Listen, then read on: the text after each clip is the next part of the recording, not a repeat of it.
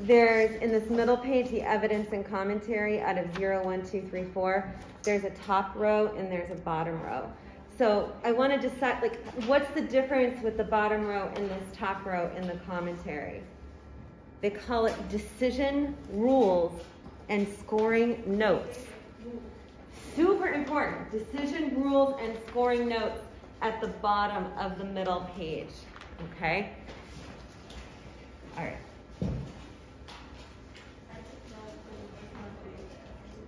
This is how they're written. Yeah.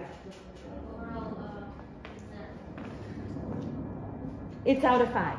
Yeah, but with 4, 4, and 3, and 16 choice, 3. Okay. Yeah, your goal is a 3. It's college credit with a 3, 4, or 5 on the entire exam. That's why I'm saying you got to pull a 3 or 4 out of this, if possible. So no one should be at a 0, right? There's no one at a 0 right now. Huh? I said no. No, there's no one at a 0.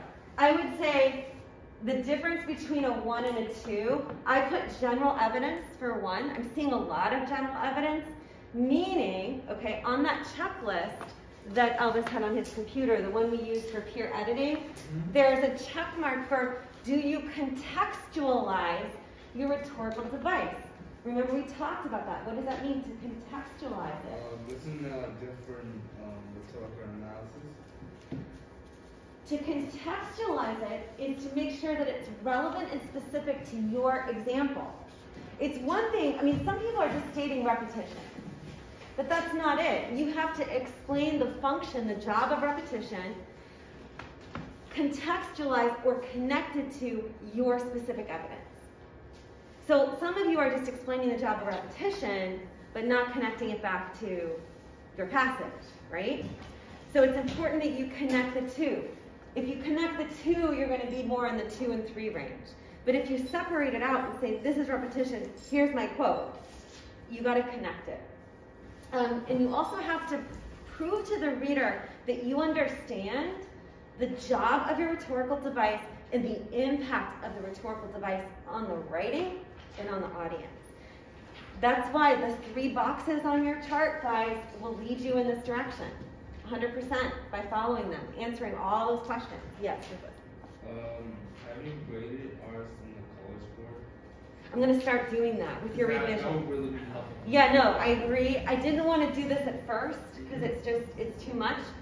But from now until Christmas break, so all of your revisions I want due by Christmas break, okay?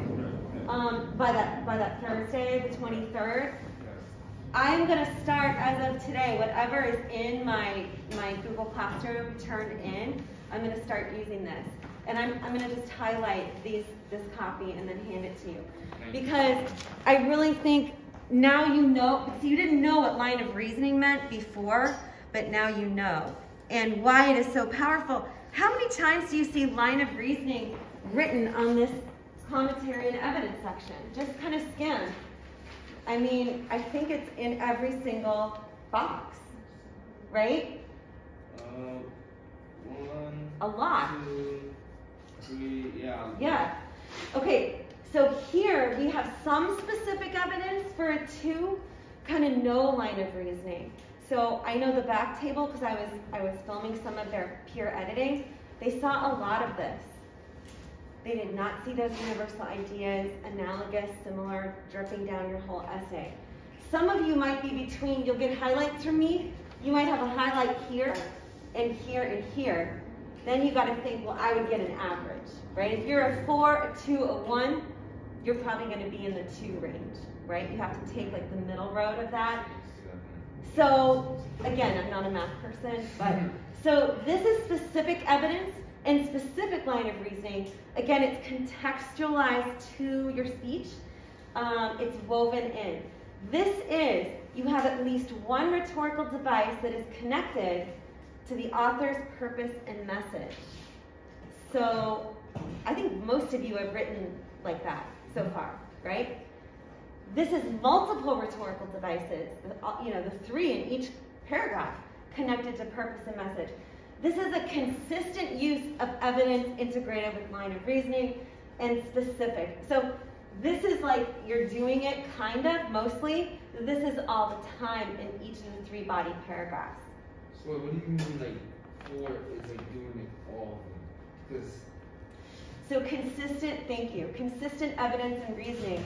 In each body paragraph, you create a line of reasoning and you contextualize the rhetorical device. You don't just say parallelism is the repetition of phrases. Here's my quote, right? You're introducing it at the same time. There's no dictionary definition of your rhetorical device. Oh, You're hiding your definition in the analysis of the example. By kind of saying like, you know, in this example, we hear the repeated sounds of blah, blah, blah that create a flow and, you know, capture the audience's attention so that Obama can. Oh, now I do. Right? You're weaving it into the speech, you're naming the author, you're saying what that rhetorical device does, like what does it do for the reader. So I think, yes, to Nicholas's point, it will help to start grading this in that way. Questions so far on this top part. So again, it's the progression of consistency, how often it's used. Always, always line of reasoning and evidence.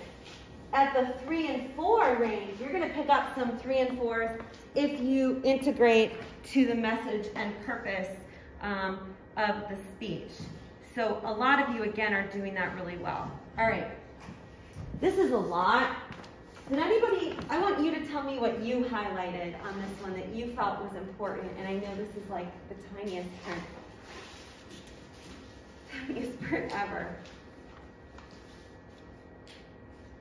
What did you, I know some people were highlighting this. Can you tell me something you were highlighting?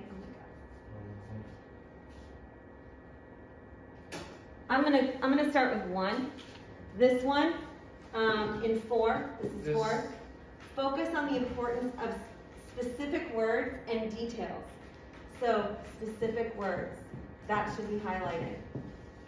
The way that I have set up the chart is that you should be going back specifically the phrase, blah, blah, blah, you know, 1, 2, 3 words. But you're really, remember, you're really focused on what the words do at the sentence level.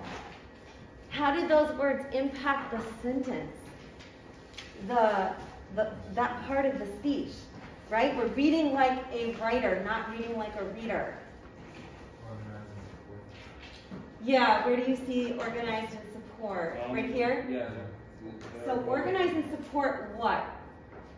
The argument of the line means supposed to multiple supporting claims to each will add the evidence. So what are they saying they want right here? They want like different of rhetorical devices to get that.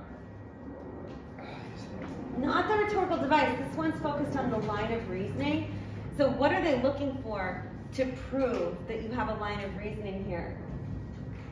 Multiple supporting claims. Multiple supporting claims. So the first sentence is in